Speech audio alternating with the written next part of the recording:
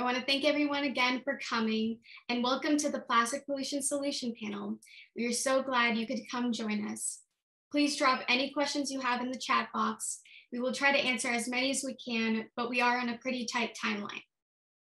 If we are unable to answer your questions during the panel, we will send your questions to the panelists and we will provide these responses on our webpage. Please remember, though, to be respectful in the comments in the chat box. I'm Rylee Goldfarb from the Redondo Reducers. I'm a sophomore at Redondo Union High School, currently participating in the Grades to Green Climate Solutions campaign. My environmental project is to educate and motivate people to reduce their use. Oh, can you move that? Thank you. My project is to educate and motivate people to reduce their use of single-use plastics and to switch the responsibility from plastic waste and pollution to the producers of plastic. To do this, I provided a link to watch the documentary, The Story of Plastic, to those who were interested, and I'm hosting this panel to discuss the issues and potential solutions to our plastic dilemma. Plastic pollution is a big issue, and it's one of the main causes of climate change. Yes, you heard me correctly. 99% of what goes into plastic is fossil fuels. We need to understand that this item's impact on climate change is the same as coal plants, car emissions, and greenhouse gases. The next slide, please. The problem with plastic is not just littering. At every step, its life cycle, plastic pollutes. Here's a diagram of the toxic plastic cycle, starting with the extraction process, transporting and refining the materials, the production of the plastic items, distributing them for consumption, and lastly, distributing them in landfills, recycling centers, or incinerators. As you can see, plastic pollutes the air and water with toxins and leaches chemicals into the land. It results in loss of habitat. It can result in oil spills or pipeline explosions. Microplastics contaminate and accumulate in food chains, and it is a major source of greenhouse gas emissions, which is really bad when you think about it. The next slide, please. The 3R solution, reduce, reuse, recycle, has a big problem. Most consumers focus on recycle, out of sight, out of mind, but it isn't going away. 91% of plastic is never recycled. There is 300 million tons of new plastic created each year, and 40% of that is for single use, which never degrades and essentially lasts forever. We are going in the wrong direction. Even worse, our government pays $5.2 trillion in fossil fuel subsidies a year to keep costs low for plastic productions for corporations. What does this say about our government that prioritizes polluters over humans? And here are the 4 worst polluters. Well, I know I just bombarded you with a lot of heavy information. Our goal tonight is to focus on the solutions to stop plastic pollution and end climate change. To help with this, we are fortunate to have 3 great guest speakers tonight. We will be starting out learning about the Break Free from Plastic movement, then move on to learn about political advocacy, and finally end with concrete ways you can reduce your use. Don't worry, by the end of this hour, you will be so motivated and inspired to take action. Now let's get started. For our first topic, we are going to hear more about plastic pollution and the Break Free from Plastic movement from Anika Ballent, the educator director at Algalita. Anika has been studying and educating others about the plastic issue since 2010. Her academic background is in the earth sciences. As an undergrad at Jacobs University, Bremen, she studied how microplastics move underwater and later completed a master's in geology at the University of Western Ontario, studying microplastics in the sediments of Lake Ontario. Since then, she's been developing educational content around the complexities of the plastic issue at the nonprofit Algalita to empower and prepare young people to take action on this issue. Now here's Anika. Hi, everybody, and thank you, Rylee, so much for putting this together, and you've done such an amazing job, so I'm really happy to be here. Next slide, please. Yes. I don't know how many of you all got to see the story of plastic film already, but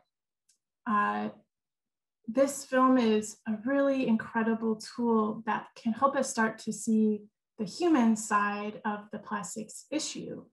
And as part of Algalita, which is an organization, a nonprofit here in Southern California, we're based in Long Beach, we've been studying plastics for over 25 years now, but we originally started looking at how plastics were in our oceans.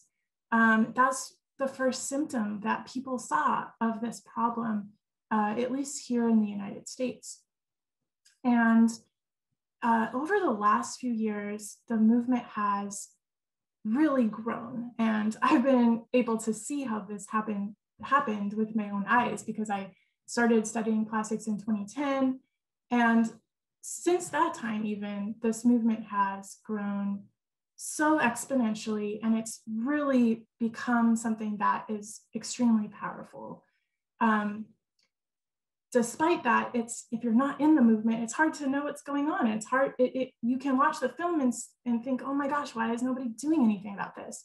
But really, there are thousands of organizations around the world and hundreds of thousands of individuals, including Rylee, who are doing really awesome work to address this. So the first thing I want to say is that join us and just start be a part of the conversation. You're already doing it because you're here tonight, but this is a movement that's growing. And the good thing is that with this issue of plastic pollution, it is intricately connected to these other environmental and social issues that we're talking about today, from climate change, environmental justice.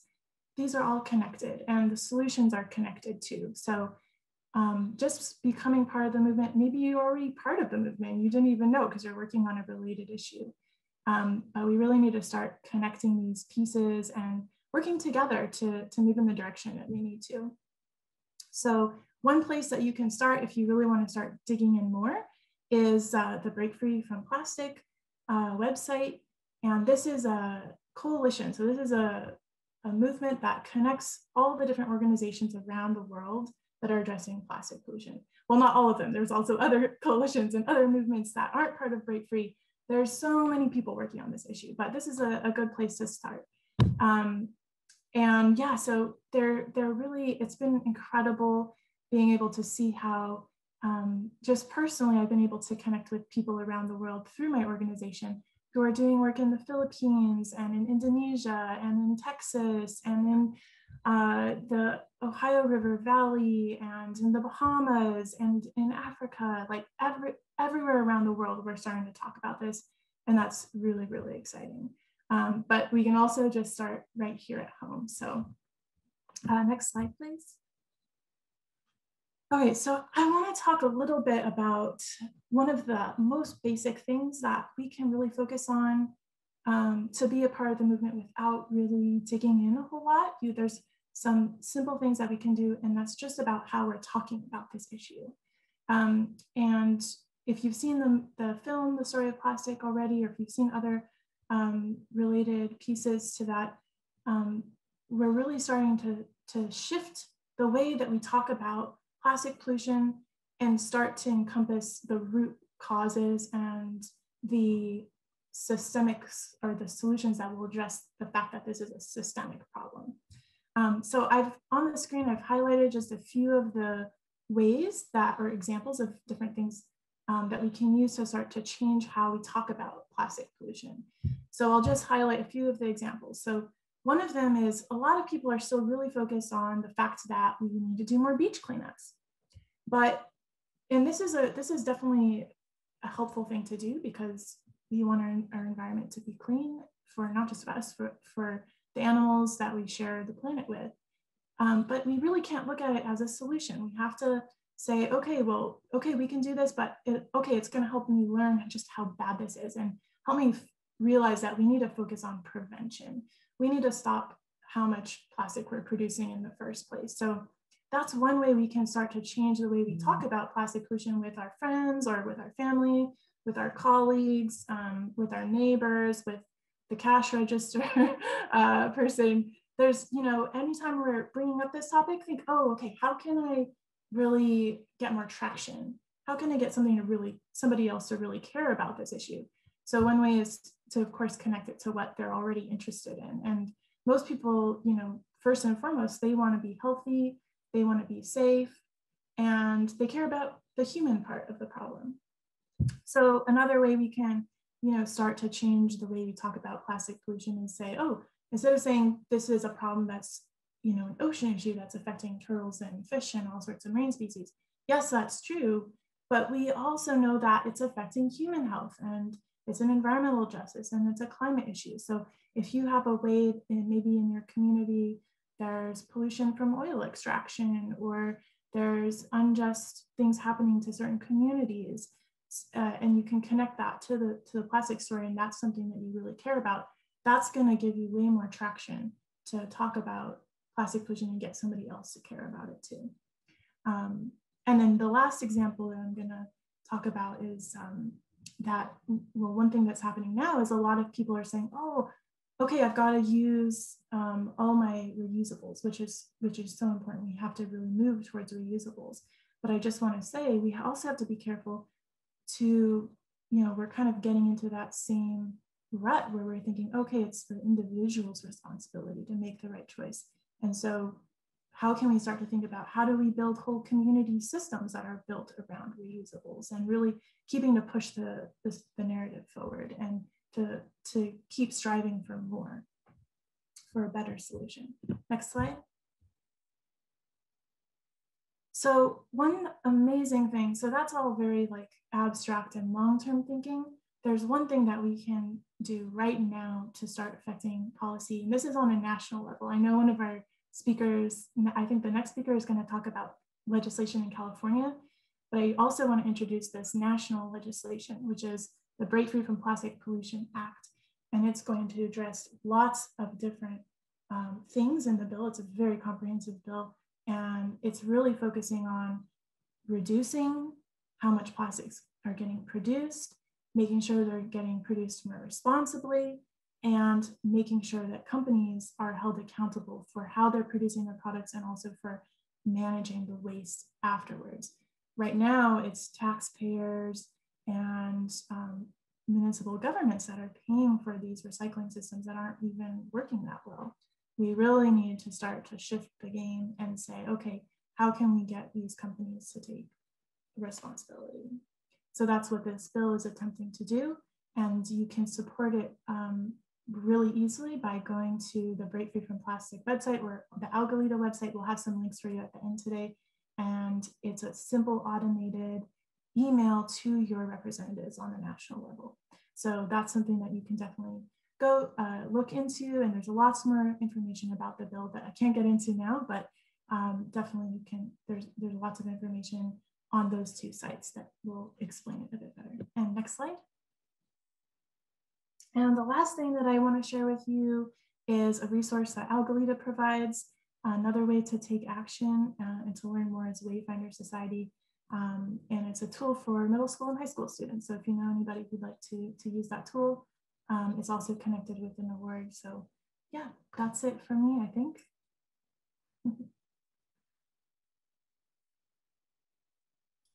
Thank you, Anika. That was really interesting. I definitely recommend you guys all should join and support the Break Free from Plastic movement.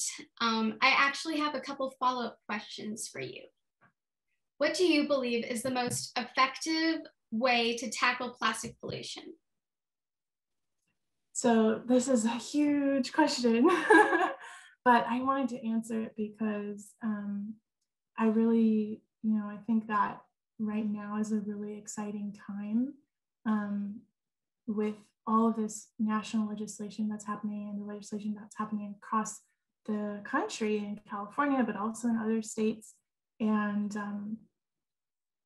we really have to remember that there's there isn't a perfect solution to this. And it's gonna, we have to remember that we have to, we have to look at the small scale, at the local level first, and address things at a small scale. We have to start building the narrative and getting lots of people. It's already happening, but we need even more people to be aware of this issue, so that we can actually pass these really impactful legislative pieces that are coming to the table, and that there's been decades of work behind them, right? We're learning and building, and it's really exciting right now because we actually have, you know, the potential to pass some of these things. But we also have to remember, like, that this could be a really long-term thing that we have to work on, right? So I just wanted to comment and just say, like, I don't think there's one really, like, the most effective way. What we really need is, we just need everybody to be critical thinkers and critical consumers, and to support legislative pieces, to be active in government. And yeah, it's not easy. That's the unfortunate thing. It's not an easy thing to do. But we really need to, you know, everybody can do their own little part for it. And yeah, I think that's my best answer to that question. Yeah, thank you. I mean, we just need to do something, and, you know, change. Hopefully, if we can do one thing, we're able to make more change. It's just starting small. I definitely agree with all of that. Yeah. And then the other question I had saw on your, like, in your slide when you talked about extended producer responsibility, another thing is, like, what is the best way for consumers, us, to let the worst polluters like Coke, Nestle, Pepsi, and Unilever know how we feel about their products? Yeah, so this is a tricky one too, because they feel really far away from us, right? Like, we don't, unless you live in a community where there's like a manufacturing facility or something like that, we feel so disconnected from those companies, because they're such massive companies, right? And I think one thing that, you know, there's a lot of tools that have already been used, like the brand audit, which actually helped reveal who the worst polluters are. That's something that everybody can contribute to year after year. That's also part of the Breakthrough from Plastic movement.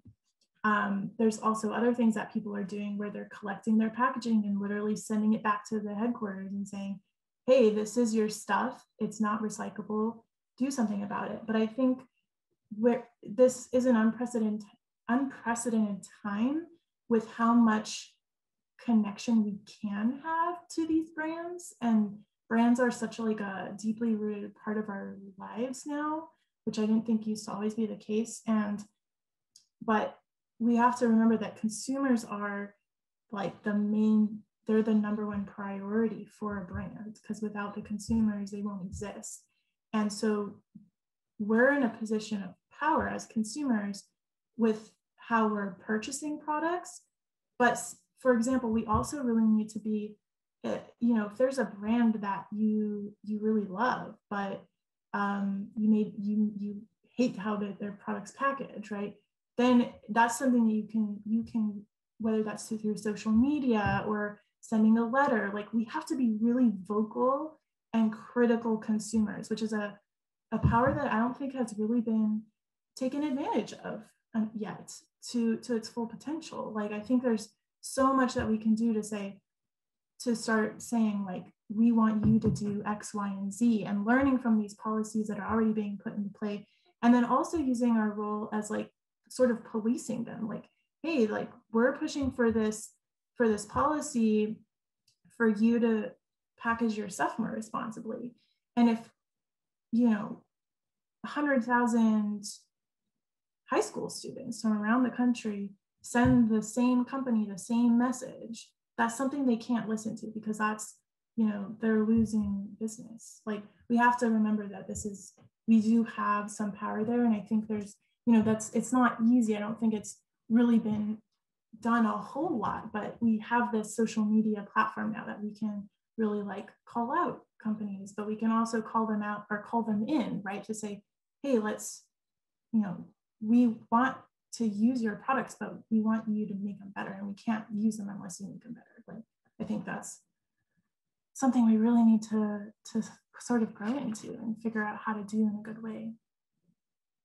Yeah, I love that.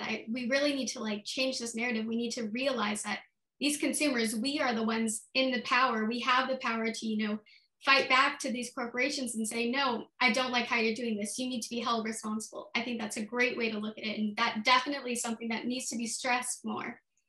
And part of that is really just being educated about what we need to accomplish and what we need them to do, because we have to do that work ourselves to be able to critique them correctly and in a positive way. Yeah, definitely.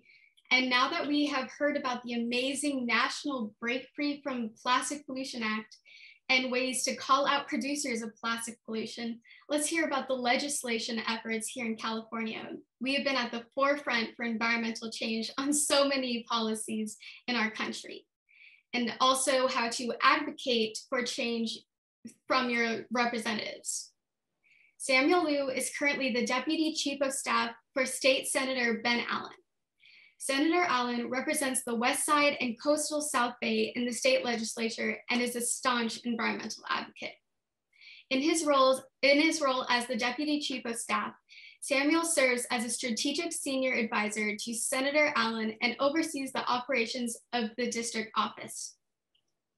Prior to that, Samuel ran Senator Allen's successful campaign for state Senate in 2014, and most recently ran the successful Senate campaign for state Senator-elect Henry Stern. He brings prior knowledge from working in the state legislature for then Assembly Member Ted Lieu, and has also worked for the Asian American Legal Defense and Education Fund, the Alliance for Children's Rights, as well as the Citizens Commission on Jail Violence. Samuel has a Juris Doctorate degree from Loyola Law School and a bachelor's degree from the University of California, Berkeley. Thank you so much for joining us. We are very excited to hear from you. Thank you so much for having me. So I'll tell you guys just a little bit about myself before I get into Senator Allen's legislation on this issue. But I'm a South Bay native. I grew up in Torrance, down the street from those of you who attend Redondo Union High School. And honestly, in high school, I thought that most people had kind of come around to the idea that plastics were bad for the environment and were, you know, leading to global warming. Fern Gully was a movie that really kind of impacted me. And I never thought in 2021, flash forward to my current day job, that we would still be having this conversation, that we have to convince people that plastics are bad for the environment. When, you know, we went from growing up here, it was never wildfire season, and now it's become a new normal. And I think more and more, as people are educating themselves through programs like this, they're understanding that everything that we do, the behavior that we have, it's all interconnected. And so, wow, I don't even know where to begin, because this is such a crazy topic for us. So Senator Allen has been at the forefront of this conversation in the state legislature since he's gotten elected. So he's the head of the environmental caucus. He, alongside Senator Stern, one of his buddies from, actually when they're lawyers, had always come in with a kind of singular mindset that the environmental community didn't have enough power in Sacramento. You have a lot of people who would include the environmental platform when they were running, but when it came to getting things done in Sacramento, it was hard pressed to find champions for this, this area of the law. And so they really kind of took it upon themselves to use their political capital to really champion some of these bills. And what they found that they were running up against was big oil. I mean, it's not, I'm not trying to politicize it, but when you come to see the coalition of people that have the resources to fight good pieces of legislation, that every newspaper editorial, every polling, every city, if you look at the list of people who are supportive of SB 54, which is a bill number that we really hope that you guys take away with you guys tonight, it's common sense that we need to not just be diligent as consumers about what we are purchasing, and certainly contact the producers to let them know that we want, you know, plastic-free packaging, but also to really hold the consumers responsible. And that's where I love that we're working in tandem with our national partners, because California should be leading the way as a progressive state. in creating the first legislation that other states can mirror. So I can tell you a little bit about last year. So last year, the last legislative cycle, which was a year ago, we had SB 54. We really thought that this bill was going to pass. We had it got out of the Senate. We had enough votes on the Assembly side. And then at the last minute, and this is during the chaos of the pandemic and trying to, figure out how to keep people safe and all the kind of interesting and wild healthcare debacles that we were dealing with at the time. So really, the plastics bill was one of the hottest bills that was going through the California state legislature last September. And every night till 2, 3 in the morning, we were on phone calls with advocates talking to staff of legislators who weren't firmly committed to being open about supporting it, but had indicated they were going to support it. And at the last minute, this bill never got a second hearing. So for those of you who may be engaging with civics for the first time, basically there's a lot of ping pong in the state legislature. A bill gets introduced in the Assembly, it needs to be heard in the Assembly on the committee side, voted on the floor before it crosses over to the Senate side for kind of a mirror process. Then it goes back. So there's a lot of accountability. But for whatever reason, it never came up. So SB 54 never really got a fair shot. And so this time around, we spent all summer kind of strategizing and plotting. And that's where pre-becoming, Ben Allen's deputy chief of staff, my whole background was in politics. It was in political advocacy, but really since then I've been focused on the state side. And I think what's been wonderful is kind of applying that same strategy and how do you be effective? How do you get things done in Sacramento, which is really been our focus for the past 6 years, which is how do you, once you're elected, the whole game then is actually being an effective legislator. And that's where I think Senator Allen certainly finds the most, bang for his buck. So a few things, I'm gonna link in the chat a list of bills that I'm hoping you guys take away, not just SB 54, but we have a coalition of plastic bills that address different facets of recycling. Everything from Amazon packaging to simple things like like plastic silverware. It's not just SB 54, that's kind of the big daddy of this plastics package. So this is what we're focusing on.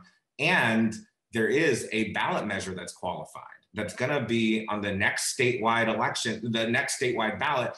Maybe many of you might not be eligible to vote by then, but that's another opportunity to kind of express and support this as people do kind of vote this in, which is probably what we need to happen because so many of the lawmakers have their hands tied seemingly by oil. So anyways, was that a good synopsis? I have a lot more to say, but. Well, that was great. Thank you so much for that. I mean, it gives me a lot of hope. I was definitely really sad when SB 54 didn't get through. I was rooting for it the entire time. I was so excited. I was telling people, like, did you hear about this? And for me, I didn't really know too much about like the environmental legislation part of this. I did a lot more research and I learned so much now with you going through the process of this. So you did a great job, don't worry.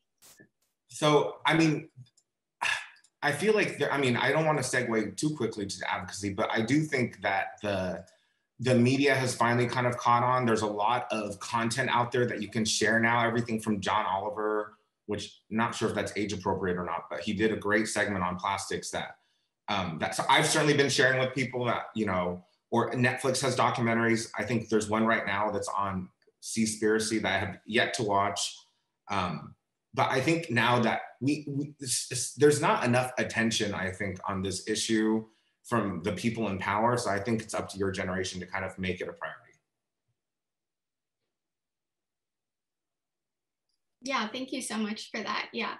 I do have a few questions I wanted to ask you, if you'd be okay with that. Please. So first I wanted to know if you could tell us ways that students or people who aren't eligible to vote can help support these environmental bills, because someone like me who was really excited for this, of course, as you know, cannot vote. So I'd love to hear what you would have to say about that. So I think there's so many different ways I can answer that question. Also, I'll put out a few different options. And the first one, which obviously do it with the guardrails of parents and school, but is social media. I think that has been there's a lot, I think, of negative things with social media, but I think certainly one of the positive things, and working for an elected official, I know that they see the comments, any kind of activity on social media, especially, so my perspective is from the state lawmakers. The national lawmakers may have less, maybe because they have so many followers, or they're just having less, they're less aware of what their social media activity looks like. I will tell you that all of the state lawmakers are directly on Twitter and Instagram and Facebook. And if you're DMing them, if you're commenting on things, I think if you're polite, and especially if they come from that district, they will listen and they will feel obligated to listen. I think that's the easiest thing. And that's only been made easier during the pandemic. I think it's just digital communications. The other thing too is amplifying existing channels. So I think there's so many groups out there, like the Sierra Club, there's, you name it, any jurisdiction has maybe existing groups that just need young people to kind of help continue the work that they're doing. So locally here, I can name 4 or 5 different groups that would love to have just younger membership, certainly high school students who are there, who are committed, because these groups can't, you know, I'm sure in high school, I did Key Club, I did Interact, which later on becomes Rotary, and it's like a feeder system. And I think for the same thing, and I don't know if Redondo probably has a lot of clubs, but you know, the Sierra Club, when I look around at the membership of the Sierra Club, they could use, you know, some people bring down their kind of median age a little bit. And I think that's a great way to kind of use their, you know, their respected place in the community, and also bring a young perspective to it, because I don't think they have people who understand how to utilize a lot of the resources that young people have become familiar with, like TikTok, which is, I've been waiting for someone to make like a plastics TikTok video dance or something go viral. And I feel like that's an easy way that high school students can, you know, can share their resources. Another one that was touched upon before by Anika was just being a good consumer. I think tweeting at the companies, IMing the companies, whether you're buying, you know, plastic, make whatever consumer product that you're purchasing, I think they are also responsive to social media, because they have whole firms that, you know, do customer relations for these companies. And I think if they see enough of a trend, it'll justify maybe them looking at coming up with a different type of packaging, you know. And I think with all these different ways combined, when we have these state bills, we have a federal bill, we have the consumers becoming more educated, we have young people growing a movement. And I think that's the last thing is, how do you connect these? So what we really need help with when it comes down to strategy, there's certain lawmakers who were too squeamish to vote on this bill last time. And we know who they are now because they didn't record their votes. And so it's very easy for us to kind of be like, hey, Evan Lowe, hey, Blanca Rubio, hey, Autumn Burke, yeah, we're gonna call you out because that's your job to vote on these bills. And you go around saying you're an environmentalist, and then you don't vote on 54, and then conveniently, you get a lot of money from oil or DART or these plastics companies. So we need people, and it's all public information, and there's no shade on them as, you know, as people, but as lawmakers, as policymakers, they need to be held accountable. So luckily for you guys have Ben Allen and Elmer Succi representing in the state legislature, both who have, I think, the highest scores with Sierra Club, CLCV, which is the California League of Conservation Voters, which are groups that grade the kind of environmental scores of legislators. There are lawmakers out there that have very low scores, and I think those are the lawmakers that need to hear from high school students in their areas about how they feel about their votes. And I think you can start early. You can start when these votes have to go up in front of them on the assembly floor, or when it might go up in front of them in committee, but certainly that's an effective way to let them know, like, hey, I'm a high school student from your district, and I don't like that you didn't vote for this last time, and I hope you take the opportunity to correct it this time when it comes in front of you. And not just this vote, not just this bill, we've got these other 9 bills that we need you to support too, because this problem has been exacerbated by the pandemic. If anything, people are using more takeout. They're using more plastic. They're using more things that aren't going to be recyclable unless we take action now.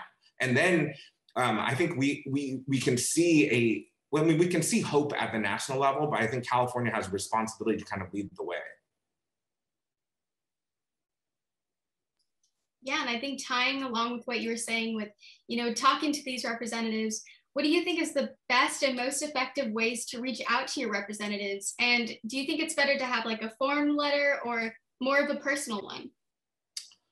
So if you're able to reach, I'll give two answers. I think if you're coming from this area, I think we should be celebrating the lawmakers that are openly supporting these bills and asking them how we can channel the energy that might come from this area out to another area that might need some convincing, right? So it might be, groups might organize this is where I'm going to age myself. They do tweet storms or things where they're coordinating like a blitz on social media. And that doesn't matter where you're coming from. That could be from Redondo, it could be from, San Francisco, it can come from other jurisdictions that have already kind of committed to a plastics-free community, but their neighbors haven't. And those are the people that through sports, through academics, through other ways, now you can connect with high school students. I'm not sure how, but I'm sure there's safe ways to do so and find other like-minded groups like that, you can kind of synergize with and share this and be like, hey, we really need your help. Really, like Autumn Burke down the street, she represents Venice and Marina Del Rey and Inglewood. There must be some way that people know through whatever community ties. How do you encourage those people to encourage their legislators to vote? And so that's, I think form letters in our office, what we do is we count form letters. We don't necessarily read them individually. I think if people take the time to personalize things, there will be someone on the receiving end that will take the time to read it because they can quickly kind of identify how much time someone took to send it. And so, I think, but that's not to say I don't want to, I think an effective form letter, like a lot of the petitions that you see online, the effective ones, the recall is a perfect example. That one was a very effective, way that people advocated for. So I think it can be, people need to, I think, just use their voice more and stop thinking that other people can do their thinking for them. Because a lot of the politicians don't really have their best interests at heart, is what we're seeing on the environmental side. And there's not enough spotlighting around these issues right now. So. Thank you, Samuel, for all that great information. I see a question in the chat about phone calls to elected officials. So right now it's interesting because as everything's remote, I don't know that phone calls are being recorded in the same way, but I think yes, I think phone calls are effective. I don't know that they can necessarily go directly to the lawmaker. And I think if you want to make sure that the lawmaker is going to see your message, for a state lawmaker, I would DM them. I think that's the most effective. And that could be a form DM, but not a lot of people are DMing or commenting. As long as you're like a polite kind of commenter, I think they will respond and like.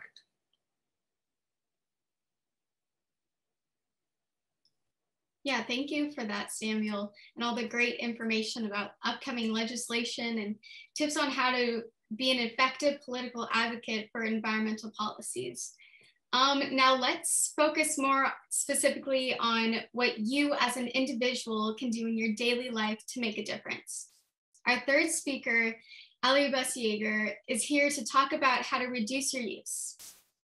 For the past decade, Allie has worked with environmental nonprofits to cultivate behavior changes to protect our planet.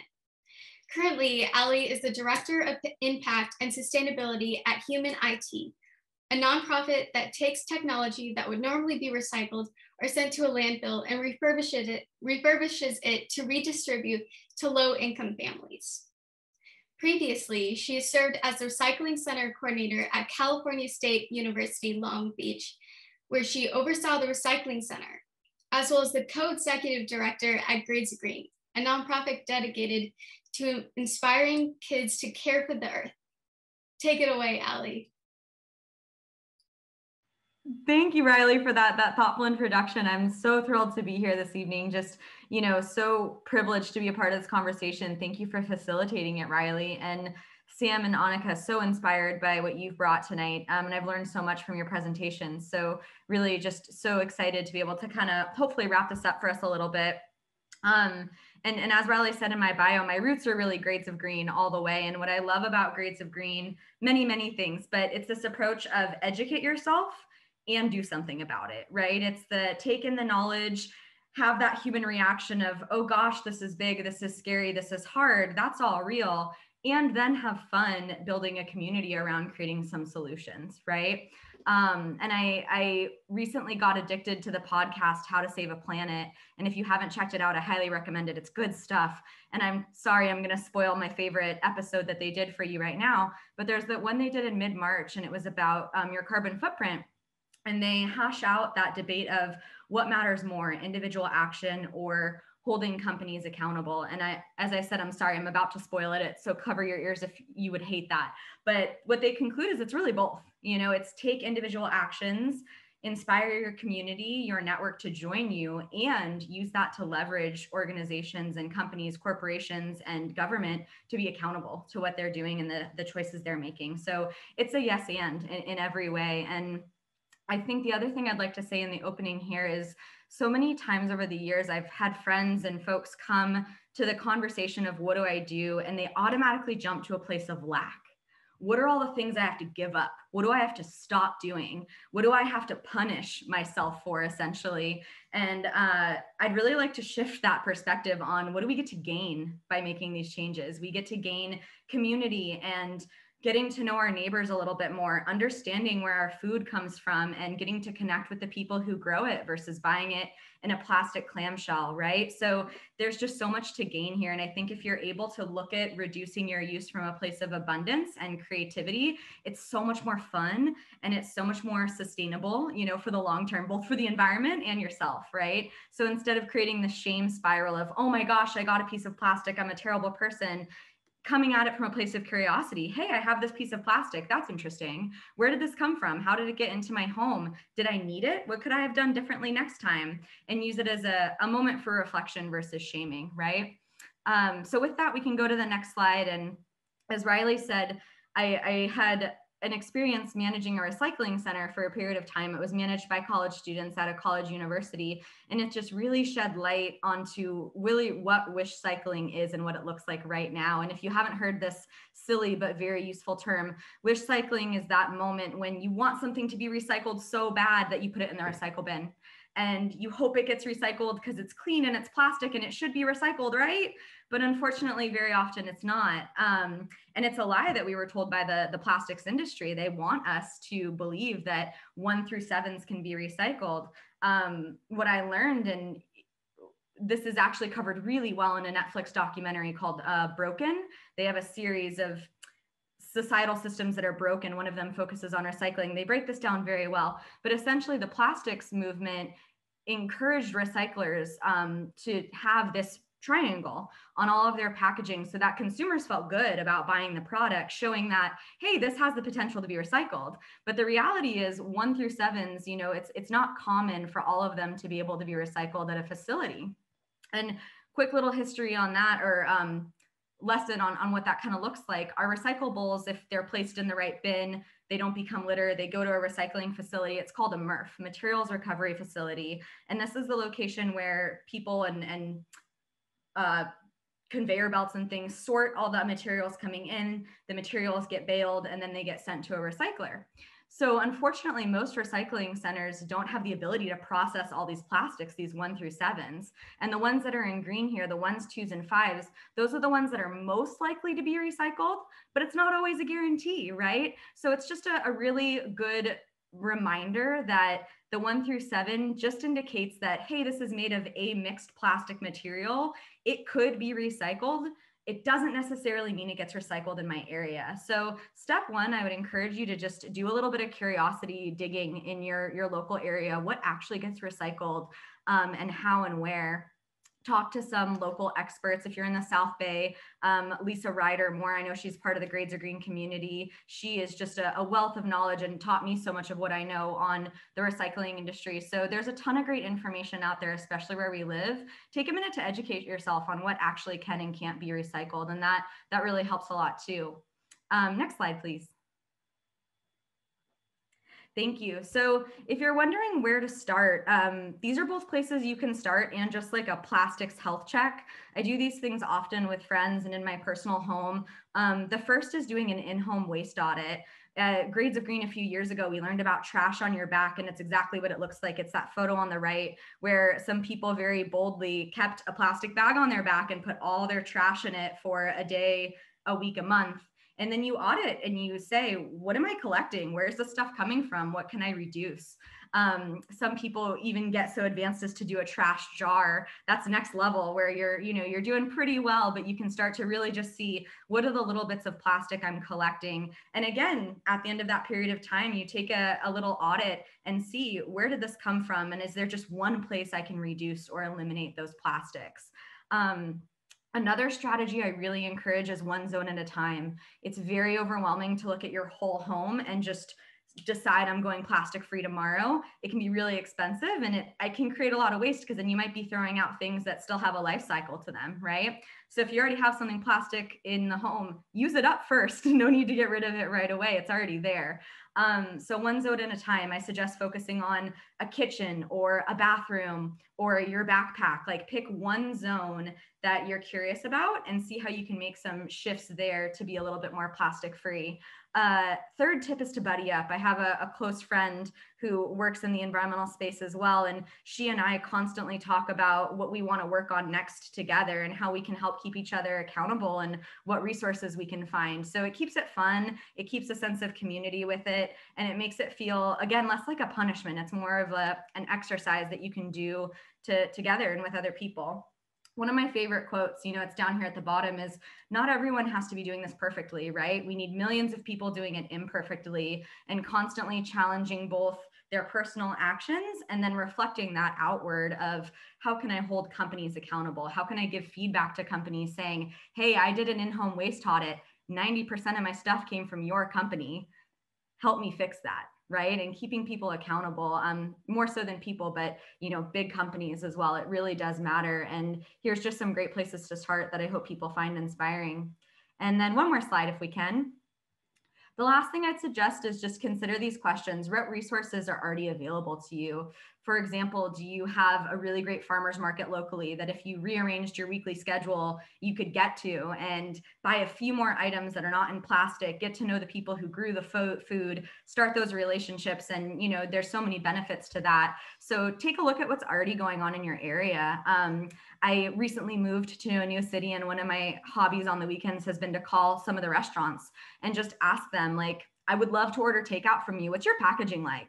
And if they say, oh, we use plastic, we use styrofoam, I tell them, I'm like, that's such a bummer. I'd really love to try your food, but I can't buy from you. So I'll try again in a few months. And I hope to see that you change your packaging then, right? So even just getting to see what's already available in your area. Next question you can ask is, what skills do you have that can make this easier and more fun? Are you naturally an artist? Are you a chef? Do you love to make DIY beauty products? Are you really into film and technology? What is your thing that keeps you excited, and can you integrate going zero waste into that and reducing your plastic? Maybe that's your zone that you start with. Another category is, what fringe benefit goals do you have? Are you trying to be healthier, like in your body? Reducing plastics really helps with that. Anika talked about that a bit, about how it's, more than a litter concern, it's really a human health concern too. So consider what other fringe benefits you have and what you're working towards and how this could be a part of that. And again, the goal is to make meaningful, impactful changes, but also to stumble forward. Know that you're going to make mistakes. It's not always easy, but get curious, make a few changes at a time, get a community around you to do it, and take that up, hold companies accountable. Yeah, and that's it for me. Oh, last slide. I forgot about this one. Just some of my favorite resources. Some are local to the South Bay, some are a little bit more broad reaching, but a few great little tidbits that I turn to often for inspiration and support. And that's it for me. Thanks, Rylee. Thank you, Allie. I did want to ask a couple more questions for you. You did already elaborate a lot on ways people can do things, but I wanted to ask more specifically, as you were talking about wish cycling, what should people do instead of wish cycling, as you mentioned? If you have any more you'd like to elaborate on.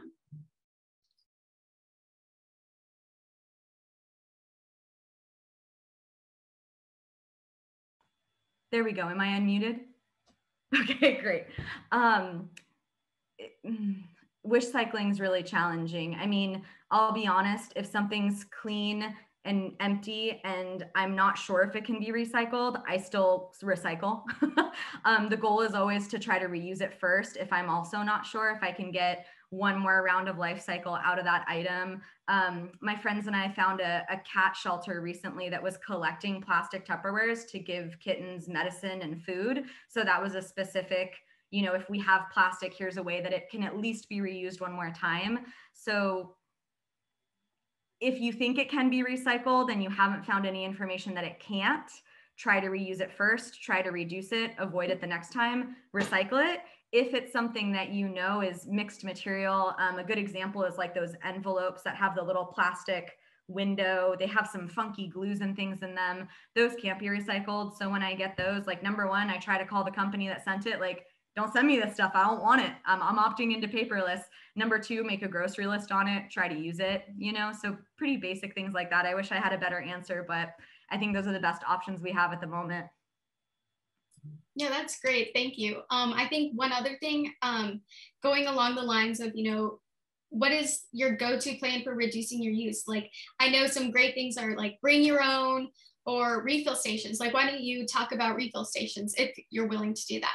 Oh my gosh, that's like a Christmas Day going to a refill station, right? So the catch is to go in only to get things you actually need. It's very easy for me to say, I want a new dish sponge and I want all these things, but really like use up what you have first, right? But if you go into a refill store, it's really wonderful. We have a few in Long Beach. Algalita actually has a really great one right in front of their research center called BYO Long Beach. There's two of those in the Long Beach area actually. And in the South Bay, Stephanie runs the Wasteless Shop, which is fantastic resource. There's a few others in LA as well. Sustain LA. So there's a few throughout California now. We're really lucky. But essentially you can go in, bring your own containers, jars, yogurt containers, what have you, and fill up on all kinds of home goods. There's shampoo, conditioner, toothpaste, laundry detergent, all kinds of things. And they do it by weight. So you fill up your container as much as what you need, they weigh it, and then you pay for the materials and they take out the weight of the actual container.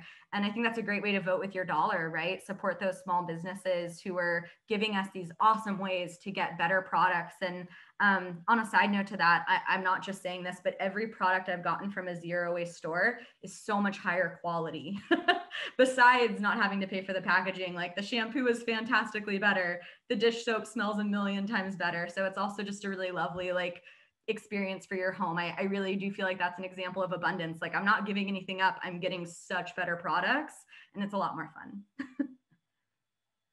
Yeah, thank you, Allie. We should definitely use more refill stations. I hope at this time, all of our participants have some ideas about what they can do to tackle plastic pollution.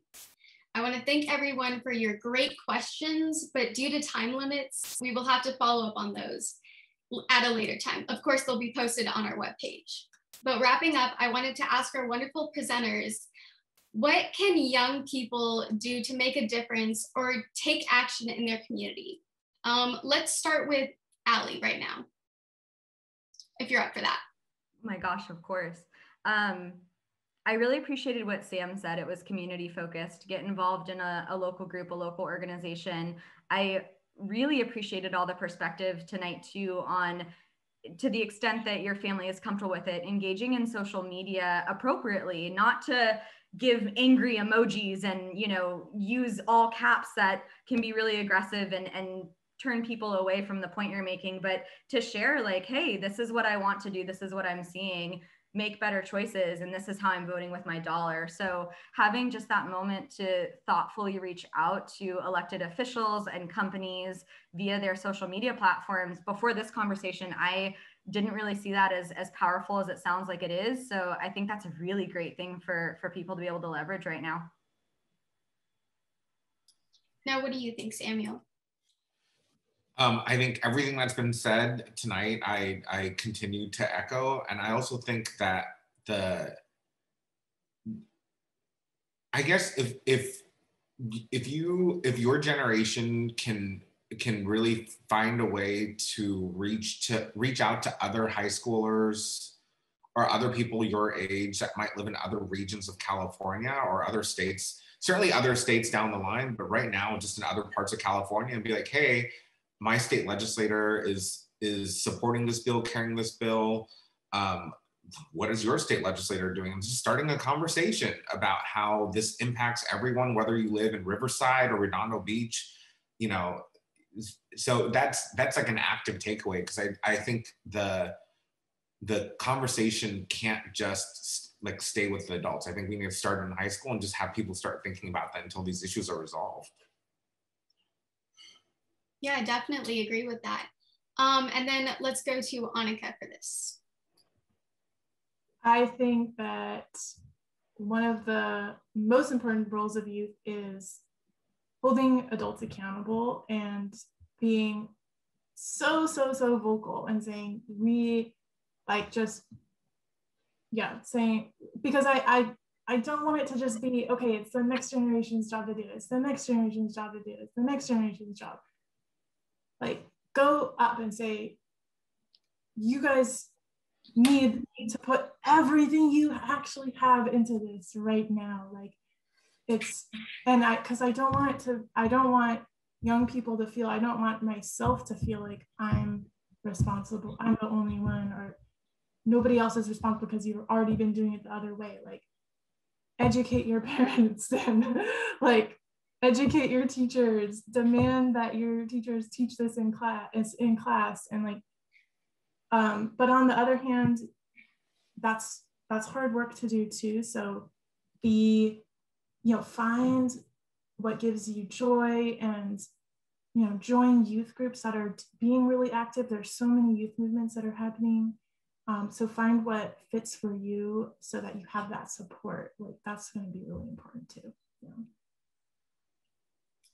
Yeah, thank you. And then I have one last overall question, and that would be, what gives you hope when looking at the future of plastic pollution in the environment? I think this is a good thing we should discuss. Let's first start with Sam. I think because California is such a huge economic powerhouse, that if we're able to achieve SB 54 and to break free from plastics in California, we can start an international trend, because they're not gonna create a product just for the California market, and we're consumer driven culture. And so if we're able to, pass this, I think we could be looking at it like the beginnings of an national movement in this space. And that gives me hope. Thank you. And then let's go to Anika for the next. Oh, I forgot to mute myself. So what gives me hope is the fact that when I was in high school, which wasn't even that long ago, people weren't talking about this. And now every single kid that I've met recently is talking about this. Of course, that might be a little bit biased, but so yeah, it's happening. It's going to happen faster than we think it might in the end. Like, it's going to take a while to ramp, but it's ramping really quick. What about you, Allie? I agree with everything that's been said. I think the other thing that gives me hope, and I would not have said this a year ago, is the role of technology.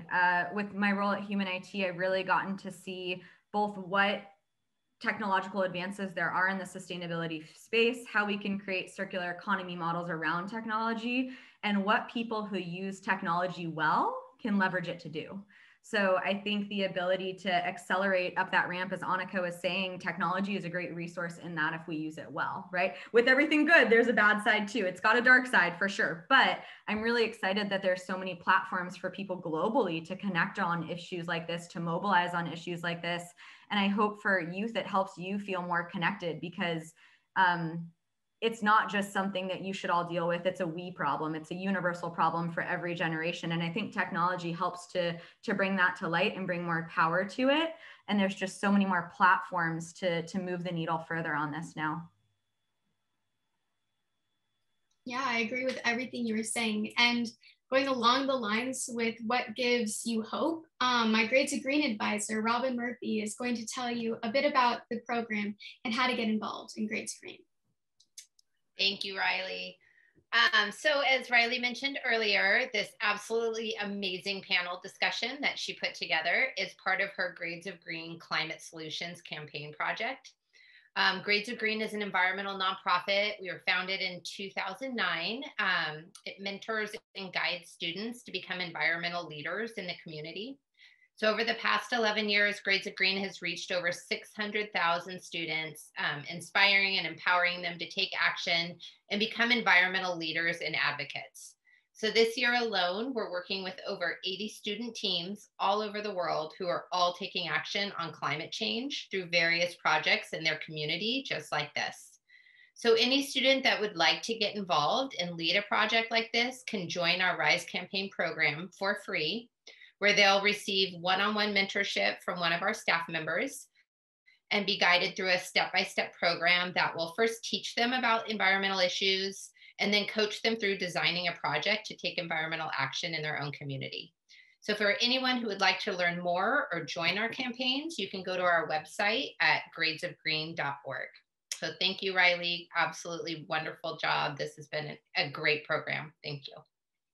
Thank you, Robin. I personally know how amazing this organization is. I have been a part of it since I was 6 years old, so I definitely know. Now to wrap up all this great information and give you some additional resources, I want to encourage you guys to check out my Reduce Your Use campaign webpage and the websites for these great organizations. These links are also included on my webpage, in addition to a link to help you locate and contact information for representatives.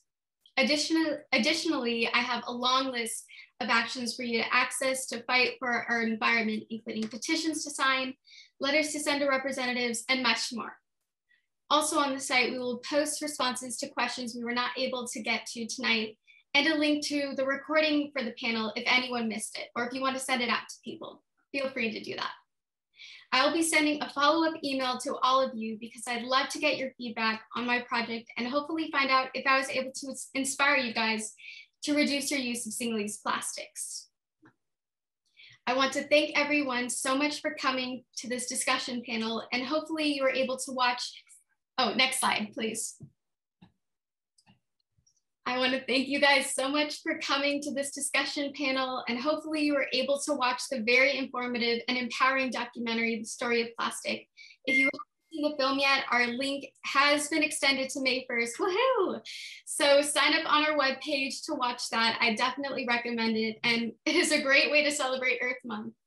I especially want to thank our 3 wonderful speakers tonight who taught us about easy ways to stop plastic pollution in our communities, as well as Grades of Green for helping me with my project. Now, before we end tonight, I want to share some inspiring thoughts. First, my motto. It doesn't matter what size or age you are, you can change the world and make a difference. Remember, we only have one Earth, so let's take care of it and give back all that it has provided us. And lastly, and most importantly, we can't recycle our way out of the problem. Reduce your use. Good night, and thank you again, everyone.